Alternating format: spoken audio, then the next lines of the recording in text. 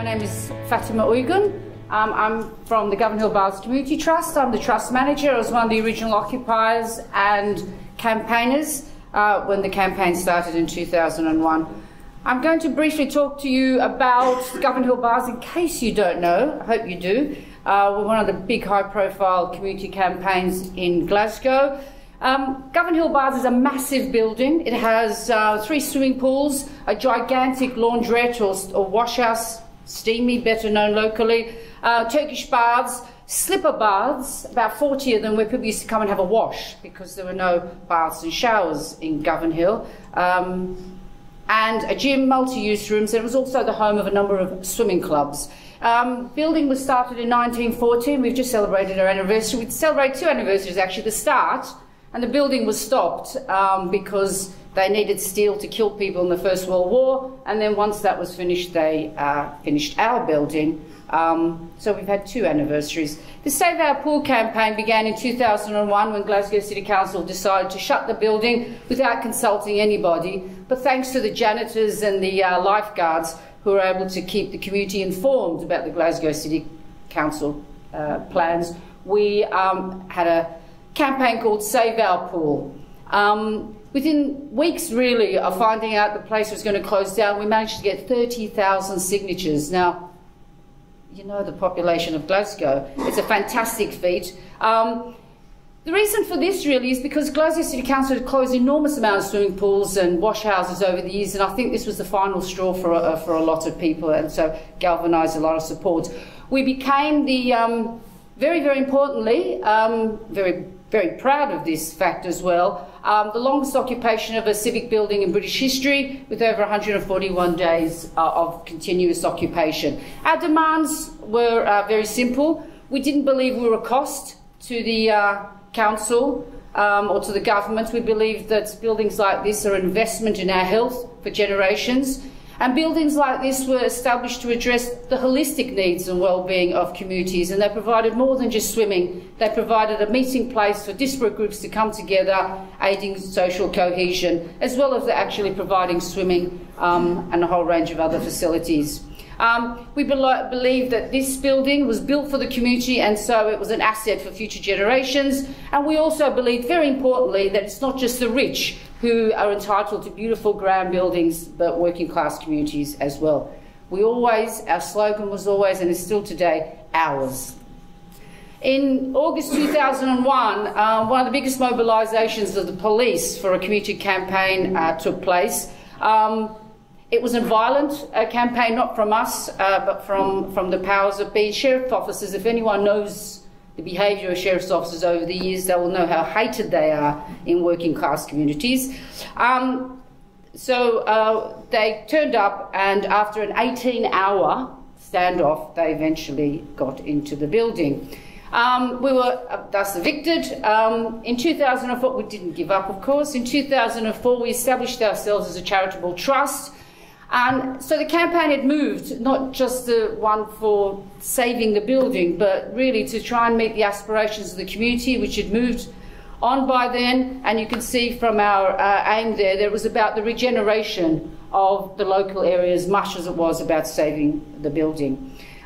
In 2012, we got back into the building, only to the front foyer, very generously by the support of local community groups who sacrificed £100,000 of their own funding to divert to us so we could actually open Phase 1A of the building. Since 2012, we've generated an income, mainly grants, but also social enterprise activities of over £1 million. We've had over 95,000 visitors that have come through our doors, engaged over 1,000 people in workshops and trainings that go from 6 to 12 weeks, from archery right through to sewing and so on. Importantly, the people accessing this building are still very much from the local community and actually mirror the demographic nature of our community. Rags to Riches has now been established as probably Scotland's most leading upcycling project. We also are a major arts venue, which is at Sonica, take place as one of the main venues there. Over 500 arts-related activities have taken place, and we've got our learners' pool reopened, bringing swimming classes to toddlers and parents and people who've never who've never swam before. We also have very proudly a community archive. There are very small amount of community archives present. We are hoping to join forces with other community groups to help them establish their own. We think our history is worth saving. We also are a lifeline really to about 70 groups who use our facility because so many places have been shut down. We're able to offer them cheaply and locally. Govanhill, for people who don't know, is on the south side of Glasgow, just up the road there. It's one of the most congested communities in the whole of Western Europe. It's also a very highly deprived area, very few council houses, mainly private owned. Probably seen a huge amount of information online and everywhere about campaigns against slum housing. It was only in 1985 that landlords were forced to actually have a bathroom and hot running water in properties. It tells you the conditions people were living in. It also has 300 times above the Scottish average hospital admissions for things like drug and alcohol addiction and very, very high levels of domestic violence. But it also is the most diverse community outside of London. We have 46 languages spoken by over 60 nationalities. It's been a place right from the Highland clearances to the recent Roma people that have come as a place for immigrants to feel safe and welcome. It also has the highest, well, yes, it is actually now the biggest Roma population in Scotland, and for a long time it used to be called Little Donegal because it had a huge amount of people from Ireland living there and still do.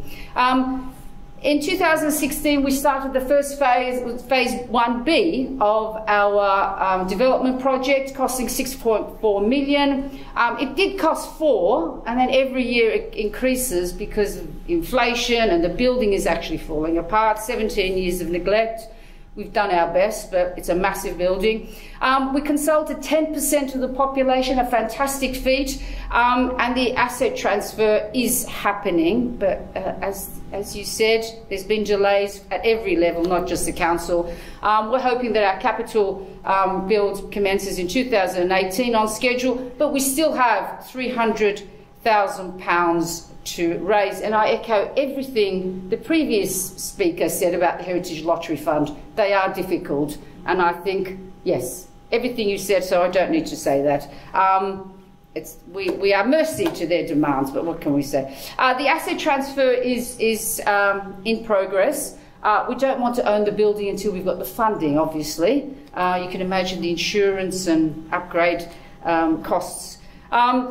But in our case, we had to do a number of things which caused us a lot of time and a lot of energy. You have to remember that we're not specialists. My background is in, I used to be a forklift driver. I am not an expert in heritage buildings, but we all became experts in heritage buildings. Because of the nature of the VAT issue, something you might want to look at. I know you've got a modern building, but if you are saving or refurbishing a heritage building, VAT has changed, I'm afraid. You can no longer get the reduction in VAT that you once used to. It's only now for modern buildings, which means you have 20% added on. Now, we didn't have 20% added on to our costs until the law changed, and then we had to find the 20%, which means we've set up ourselves as a Building Preservation Trust. That means I could talk to people on an individual level, because it's still happening at the moment. The Building Preservation Trust, a single issue one, they will buy the building of the Govanhill Bars Community Trust, oversee the capital works and then sell the building back to us at market value. We are then only charged for the sale of that building rather than the capital works. It's very complicated, but I'm here to help if anyone wants to save you the bother of what we had to go through. I can help there.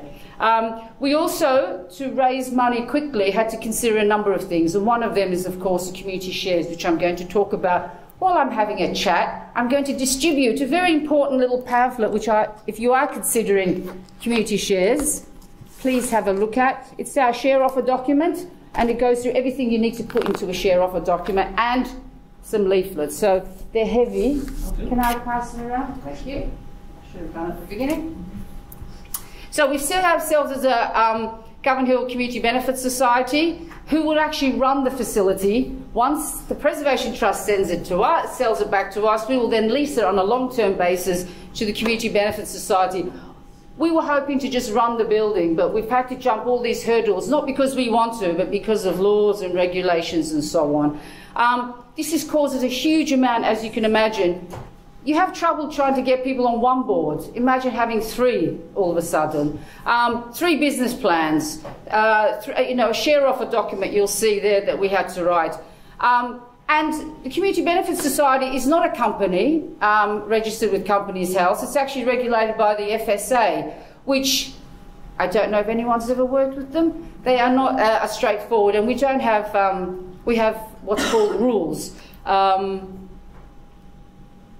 And we've also had to become charitable for all those 3 organisations, which is a lot of paperwork. But anyway, we've done all of that, managed all of that. We had to do all of that in 4 months. So if you know how Oscar works, we just squeezed in there.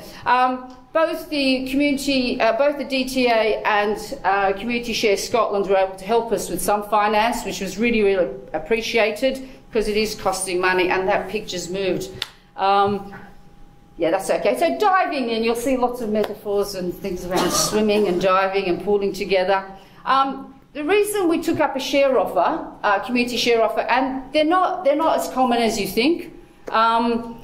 Basically, community shares are they're not like Donald Trump style shares. They're shares that the community own which are withdrawable. So you invest, and after a period of time, you can withdraw them. And you get 1 vote, regardless of how much money you actually put in. And one of the reasons we considered community shares is because we've done all the things that you would normally do in terms of community fundraising, but when you need a massive influx of cash, this is the way we thought we could pursue. And it's also about bringing people together who are going to actually own the building, rather than having a small board. This is about members. So everybody who is a shareholder is actually then an automatic member of the Community Benefit Society and gets a say in the strategic developments of that organisation, as well as voting. It also links the building to the community for the long term, which was really, really important to us. So there you see, in the short term, we need to demonstrate to the HLF and other funders that the baths, people in the community were interested in investing in the baths. Also, we needed capital to bridge that loan, bridge that amount during the capital phase, which, required different things, which I don't want to go into now. But anyway, if anyone's interested in this, I can tell you about that bridging capital from one organisation to another. In the long term, of course, it means protecting our building for future generations. So community shares, we're making sure that anyone who wanted to and could afford to, over the age of 16, could buy community shares. Importantly, people could group together. Community organisations, community councils and so on could also invest in the community. It's not just about individuals, but also you can buy these as a gift for your children or family members that have passed away and love this building. You can only do 10% maximum of your share offer, so that was going to be 300,000, so 30,000 was the maximum anyone can contribute. No one's done that. £100, we're very, very conscious that it was actually going to be a lot for the majority of people who live in the area. Some of the advantages you get, because the Tory government's all about helping communities businesses invest in communities because they can get something out of it.